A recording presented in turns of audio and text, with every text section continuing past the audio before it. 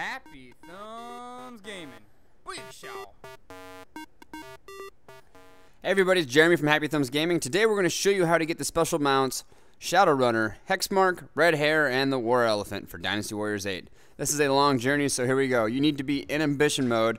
Every time you do 30 battles, you're going to unlock a special mount. The Shadowrunner, then Hex Mark, then Red Hare. But you need to do 100 consecutive battles to get the War Elephant. So I highly recommend grabbing a pretty high-leveled character, you know, something like in the 70s. He'll be 99 by the time it's all said and done.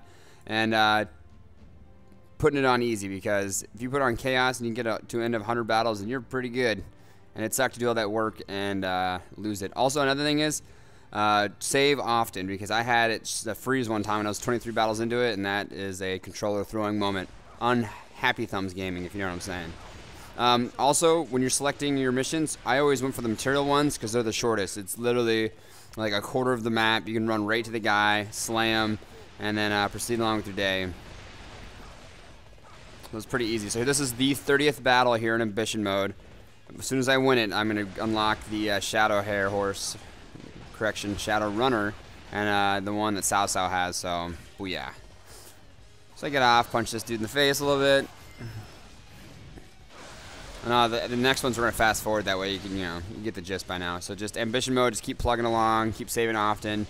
At 30, 60, and 90, you're going to get the unlocks, and at 100, you'll also get the War Elephant. And if you were like, is that a freaking panda?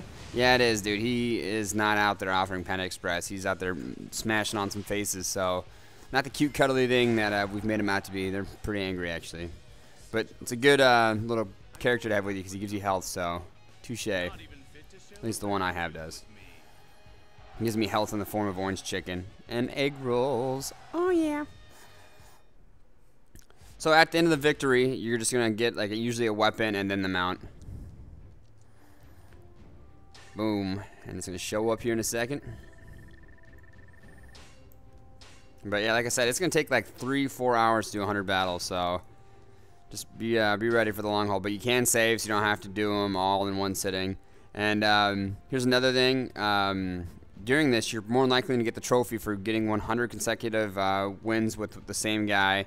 You're probably going to unlock all of the little symbols you can put in your camp. And once you unlock all the symbols, you're going to I'll stop doing duels, which is going to make this a lot faster. I'm just showing you just how quick it is to save, by the way. Like, just do that, because if it freezes and you're 50 battles in, like I said, it's going to be unhappy Thumbs Gaming. And there's the Shadow Runner, by the way. He just is really annoying. Almost as annoying as the Hawk. If you guys have gotten the Hawk yet, he just like runs around. He's like, and he does like sonic booms through the level. I had to get rid of him because he was just driving me nuts. I'll let the panda do all the work. Oh, if you upgrade the merchant, you can eventually get a bear you can ride on. It's kind of funny. You're like, oh, give me your picnic bag, snit, and your face, slice, and rip it up.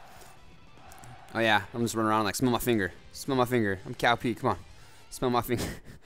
But that was the 60th battle, and you'll see here, boom, I got the Hex Mark. Here's another thing that's kind of annoying about doing 100 consecutive battles. If it's early on in Ambition mode, you're literally going to lose a lot of like reputation or whatever it is, fame, and B, you're gonna make a lot of allies that aren't gonna stick with you. So, kind of crappy deal.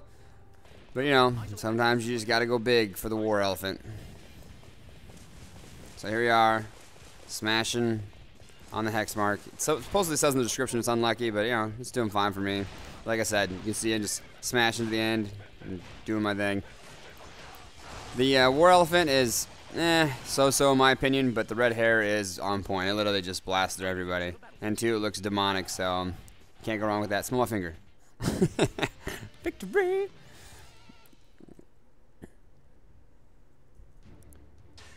Alright, here it is.